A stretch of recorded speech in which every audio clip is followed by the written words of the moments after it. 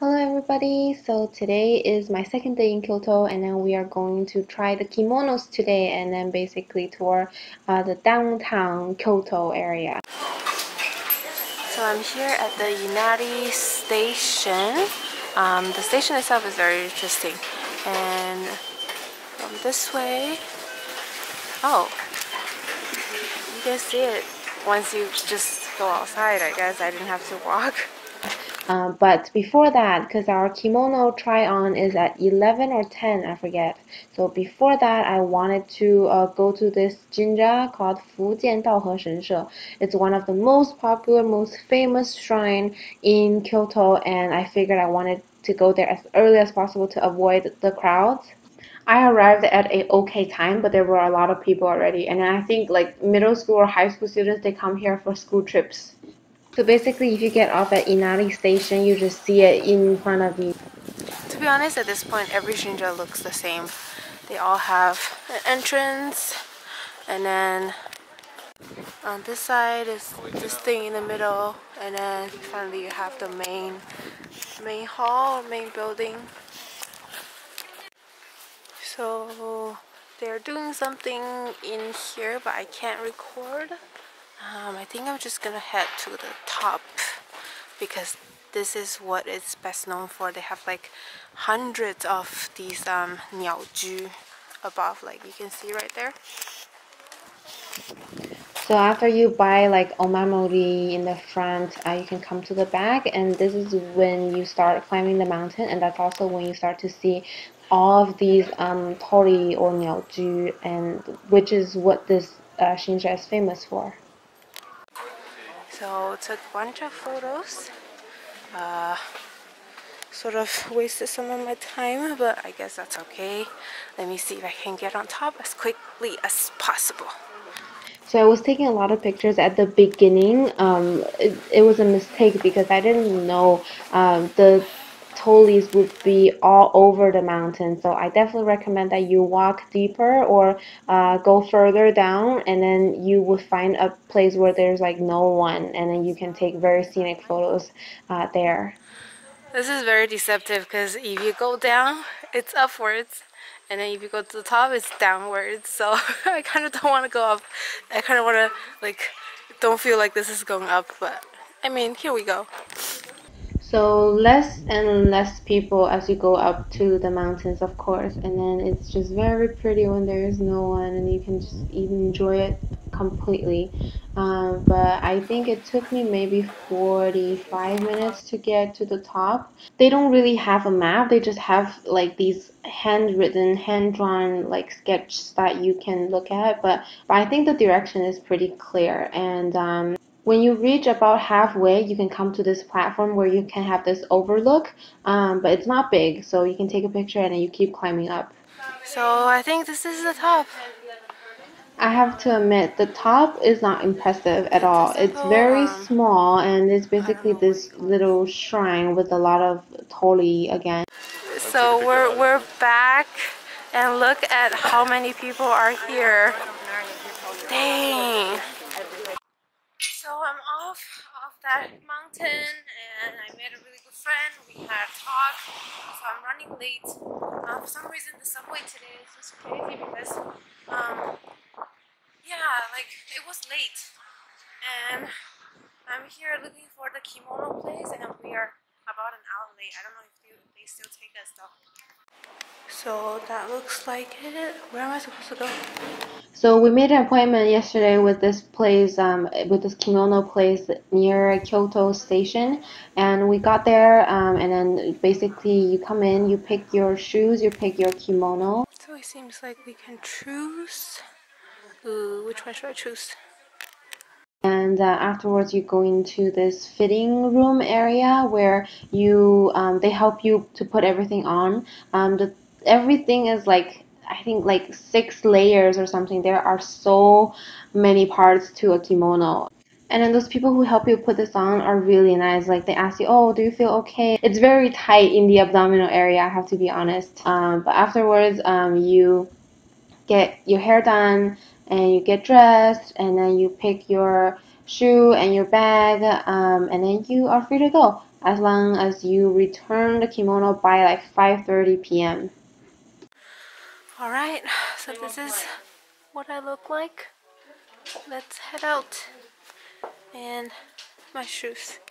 So after we came out, we went on the bus. Yes, the bus. So don't be awkward at all. There will be plenty of people walking around in kimonos, all tourists, and then I think the local people will understand. So don't be afraid. Just be careful because the shoes are really not comfortable. There's really no way for me to wear that kind of shoes and walk this much, so I changed back to my running shoes.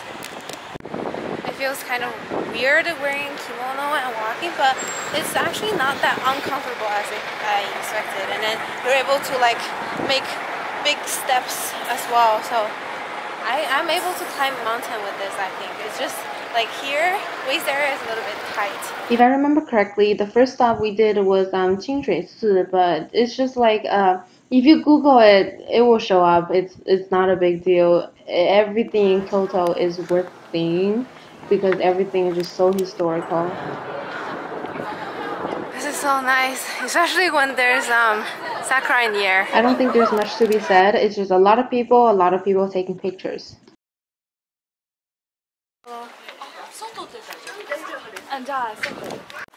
And then just near the temple, it was this little shop that was really cute, and I thought it was really Japanese, and I took some pictures here.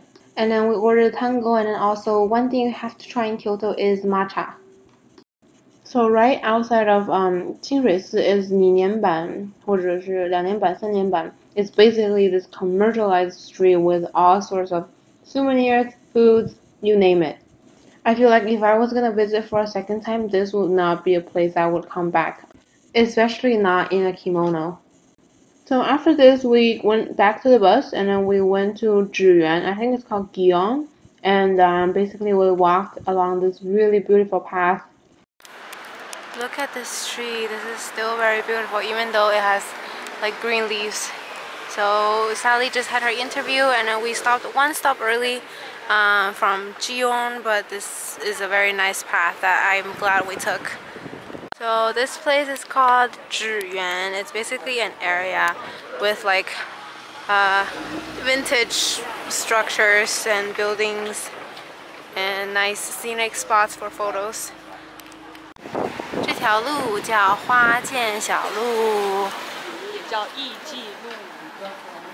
If you keep walking along this street, you will get to this temple called Kenninji. Nothing much, seen this too much, take a picture and then leave. You go back to that street and then you go to the other side of the street. This is going to be 8条城. So it's kind of fun walking in Kimono. Oh, there were a lot of people coming to us to take pictures with us. I think that's just, we have a nice combination of colors. And behind me is Shense. That's going to be our last destination before we return these. And then my feet hurts. You really like need to take small steps. This is Shense.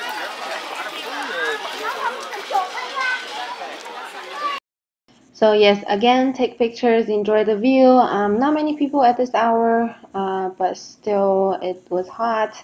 And yeah, nothing much. And afterwards, I think we just left. So right now we're on our way back. It's almost 5:30, so we're gonna return this at 5:30.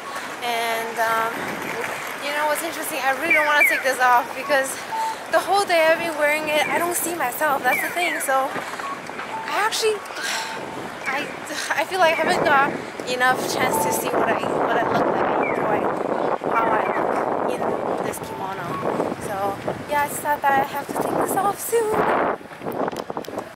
Taking it off was rather easy. You just leave it to her. Leave everything to her, and then you're basically done. And so we came to Osaka Station, and we're looking for okonomiyaki because we thought we must try okonomiyaki in Oh, sorry. So we just had our, oh shoot, I forgot to record the yakiso, the okonomiyaki, but anyways. Sorry, here it is. It was on my Instagram. We are out and we're looking for a supermarket, but I mean we're basically still in the station, and it's crazy how big the station, how lively, how much stuff the station's got. It's crazy. And just like 15 feet away, we're out to another, like a different line. So this is not JR, this is not Shinkansen, this is another line. And oh my god, this is crazy. We just came out of there, and what do you see? Huge, huge Ferris wheel.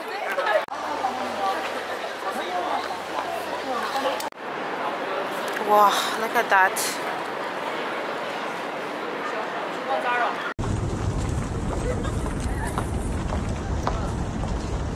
Isn't this cool? I'm like left in this world of, I don't know, of shopping, of whoa, what is this? Oh my god, there's just so much to see. Seriously, like, I'm from LA and I feel like LA is like shit. It's like rural. This is like the city, this is the life. Yo, peace! It's another good day and we're going to Universal Studio today!